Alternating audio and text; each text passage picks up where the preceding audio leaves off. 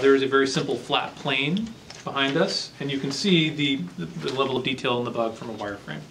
这边的状况呢，就是我们把 tessellation， 我们把曲面细分完全关掉，所以左边可以看得出来说，哦，这个地面非常的平整。那右边的话呢，你可以看到这只虫虫它的这个架构。So now I'm going to take up the detail by 1,000 times. 那接下来我们把这个虫虫的细致度提升1000倍，就是强化它的 tessellation。What's happened is our bug now has a lot more detail, veins and dents and platelets, and is a lot more realistic and scary looking. 所以把这个细致度调升之后呢，也可以看到这只虫它的各个细节，包括了它身上有血管啦，或者是它一些盔甲的折射啦，这些细节全部都跑出来了。The ground he's on is now a three-dimensional space with cracks and depth and texture.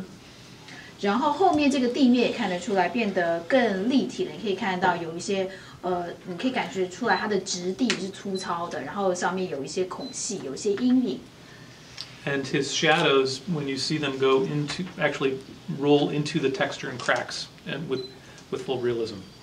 而且呢，为了追求真实度哦，我们还在左边可以看到说这只虫的影子，它如果是刚好现在动的那一段里面的话呢，你可以看到影子会随之会有扭曲啦，会有不一样的深浅度。So that is a very quick tour of Snapdragon 810, talking about 4K, talking about Dolby Atmos audio, and the next generation of what's possible from a gaming perspective. Before we actually, we'll show you a commercial product too. Why don't we let you hot swap?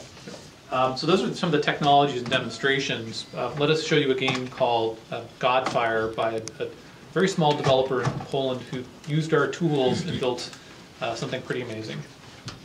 那刚刚跟大家简介了一下，就是 Snapdragon 810可以这个支援的面向，包括了4K， 包括杜比音响的 Atmos， 包括在游戏上面的支援等等，这一些都是Snapdragon 可以做到的技术。那接下来给大家看到的是一个在波兰的小游戏公司所做的 Godfire 的这个游戏。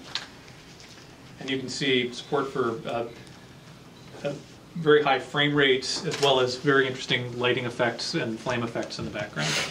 大家可以看到它支援的非常每一秒的帧数，它可以支援到非常高，然后后面的一些细节、火焰啦等等的，这个表现都很足够。And the game also has depth and perspective and is a lot more cinematic with the things that are in the foreground and focus and things that are off to the sides.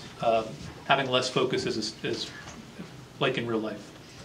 然后也可以看得出来整个场景的景深，比如说在比较前景重点的部分呢，你可以看到都有对到焦。那比较后面的部分呢，不重要的部分的话呢，就会比较这个失焦，就是散景，所以与现实的世界非常的相像。